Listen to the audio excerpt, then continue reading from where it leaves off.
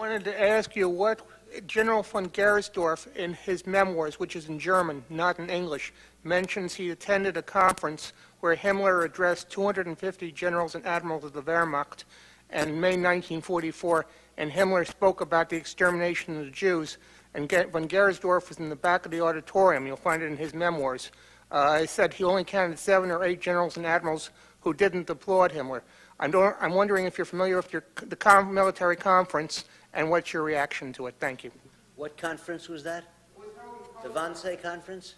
No, in Poznan in May 1944. Poznan conference? Himmler addressed 250... October 43.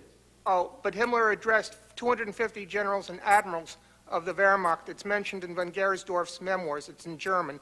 That he was at the conference and Himmler spoke about the extermination of the Jews, and most of the generals and admirals there applauded. And I wonder what your reaction to that is. Thank you.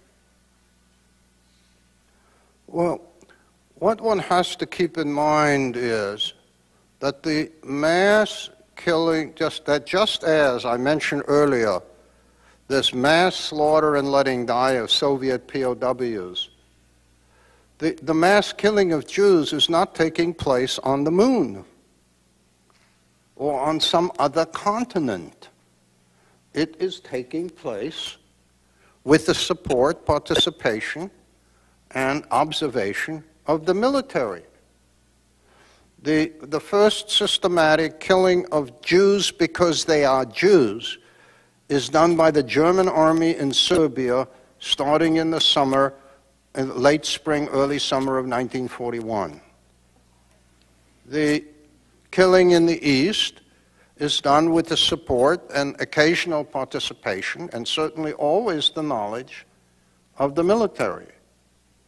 There is an incident here which, in certain ways, I would suggest to you, to put it in very specific terms, may be very revealing about attitudes and perceptions. The largest single massacre that the Germans perpetrate in World War II is in the vicinity of Kiev in the fall of 1941, when something over 30,000 Jews are murdered. This is in the area of the German 6th Army. The commander of the German 6th Army is a field marshal by the name of Reichenau, who issues an explanation of this to the troops, that this is the just punishment, gerechte Sühne. Now, when 10,000 children are murdered, the issue of what's the just punishment for what they could have done is something you'll have to ask somebody else to explain to you. As Army commander, he sends a copy of his explanation to his superior, the Army Group Commander, who at the time we're talking about is the senior officer of the German Army, Field Marshal von Rundstedt. Rundstedt reads this document and thinks it's excellent and decides to have copies made and sent to all the other commanders of armies in his army group and the army group rear area. In other words, all the people under his command, the southern part of the Eastern Front. Okay? This is what he thinks is right, just punishment. Two things about this go beyond this and I think give us some insight. Rundstedt is a witness at the main trial, international trial at Nuremberg. And he is asked about this document. And what he is shown is the order of his subordinate commander, Reichenau. And he pretends and says under oath, he's never heard of it. German top-level officers were very much accustomed to oath-breaking, except for the man who was bribing them. That oath they kept, but all the others they regularly broke. The other side of this whole issue is, why does Reichenau, in the first place, issue an explanation. German field marshals were not normally in the habit of explaining themselves to the troops. I cannot prove the answer, but I have a very good idea of what happened. One of the top officers in 6th Army said to the field marshal, "There are questions raised by officers and men. What on earth is going on here? We had better explain it." And it's under those circumstances that Reichenau asks one of his officers to do a little drafting, and then he polishes it up, and out of it comes this horrendous document. But it gives us, I believe, insight in two directions. A leadership that has become totally corrupt, that sees the killing of 1-, 2-, and 3-year-olds as just punishment,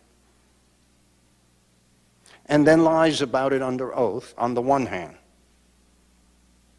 And in my opinion, at least, some German officers and soldiers who saw and heard of this and said, "What on earth is going on here?" But a leadership that tells them this is the right thing to do. And it is in this context, I would suggest, that you have a total alteration or reversal of values that starts in 1918 and continues to 1945, of people who have lost their moral and ethical moorings. And in the case of Rundstedt, I will just take a minute for one further aspect which I personally find very revealing. Since he's the senior officer in the German army, he's at the top of the rank list. In the fall of 1944, after the 20th of July effort of some decent people to kill Hitler and take over the government, those who are suspected, accused, or imagined to be in any way involved are to be kicked out of the military and turned over to the hangman. A special court is set up. As senior officer of the German military, Rundstedt presides. The chief of staff of the German army by this time, Guderian, sits on it, and then a third general, not well known, Schroth is the third. These three are judges. While they are serving as judges, two of them are regularly accepting bribes from Hitler. The accused are not allowed to appear, and they are not allowed to have representation. This is a court, in other words, in which two of the judges are taking bribes from one side, and the other side is not allowed to make an appearance. The official name of this judicial farce is Ehrenhof der Deutschen Wehrmacht, Court of Honor of the German Armed Forces. It is an interesting concept of honor, isn't it? Thank you.